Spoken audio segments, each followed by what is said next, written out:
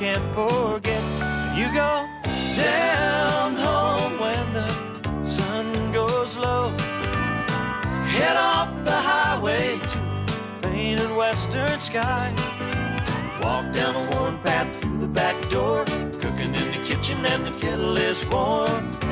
Then you sit down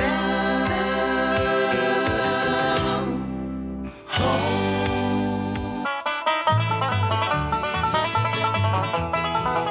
Welcome to Great Chefs of the West, a video symposium of regional cookery offered by chefs from the West and Southwest. From San Francisco, an appetizer by Chef Rick O'Connell. From San Antonio, Texas, an entree by Chef Joaquin Gonzalez. From Houston, a dessert prepared by Chef Robert Del Grande. And home-based cooking from Santa Fe, New Mexico. Chef Robert Del Grande began working at Cafe Annie in Houston in 1981 when it was a French bistro owned by his future sister-in-law and her husband.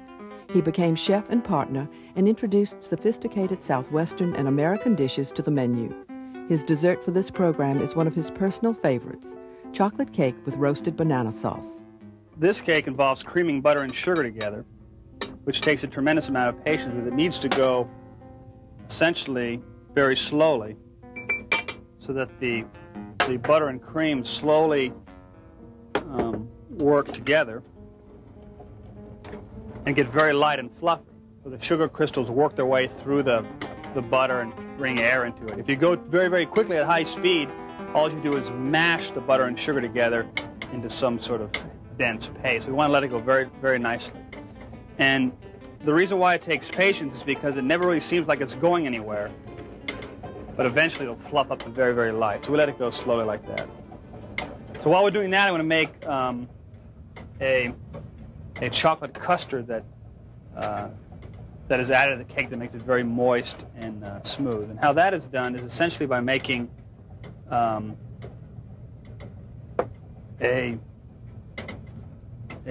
custard cream, a creme anglaise essentially, of some milk and some cream and a little bit of pure vanilla and then some sugar. The butter and sugar mixture will require 15 minutes to cream.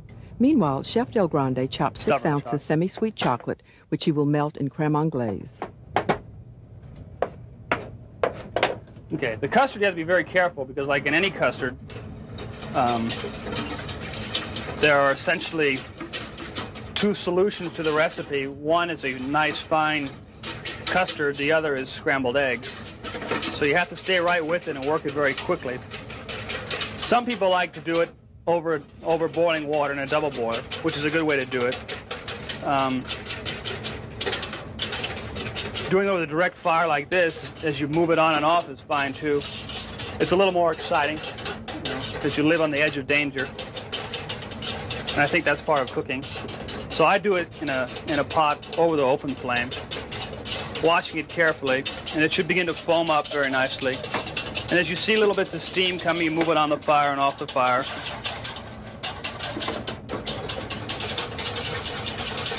Just slowly work it. When the custard is thick and frothy, add the chocolate off heat. To the hot sauce. And then just slowly stir it and allow the chocolate to melt into the custard. This mixture should cool to room temperature. It will be joined with the creamed butter. Chef Del Grande then sifts 1½ cups cake flour, 1 teaspoon baking powder, and ½ teaspoon salt. The butter mixture is ready. I'll show you essentially what this looks like.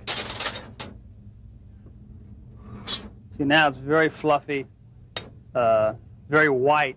There's no yellow left from the color of the butter. It essentially turns white. It almost looks like a thick whipped cream. 2 whole eggs are added to the butter, 1 at a time. We just let this go till it's well mixed. The chocolate custard is then added. And slowly let it bind with the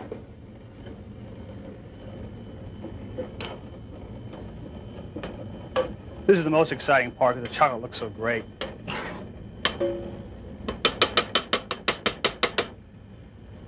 At this point, there's a little bit left of the spatula. You leave that in the pot, and someone will wash the pot for you. If you clean the spatula, no one will wash the pot, so I leave that there. Then when the mixer is slowly running, we add the flour and the milk. Alternatively, which you add a little bit of flour, and just let it go until it absorbs in. A total of 1 cup milk will be used. And a little bit of milk. The baking pan has been buttered, the bottom lined with parchment cake paper pan. and lightly dusted with flour. Shake it just a little bit. And then I add water to the pan that it's in.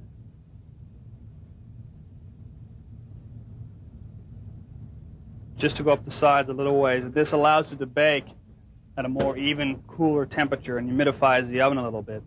Because it does have a custard base in it, it helps it set a little bit. At that point, while moving carefully, Bake the cake about 1 hour at 350 degrees. The accompanying sauce features bananas roasted at 350 degrees for 20 minutes. they have a great flavor. They are mashed by hand. Then I add just a little bit of dark rum to it. Heavy cream and sugar are also added. Adds a nice flavor to them.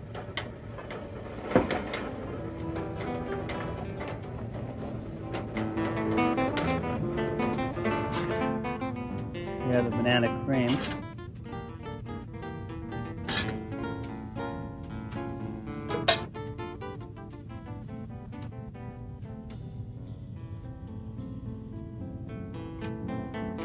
A few crunchy roasted pecans. We have the bananas, the soft cream, and the cake. And then the last minute, just add a small.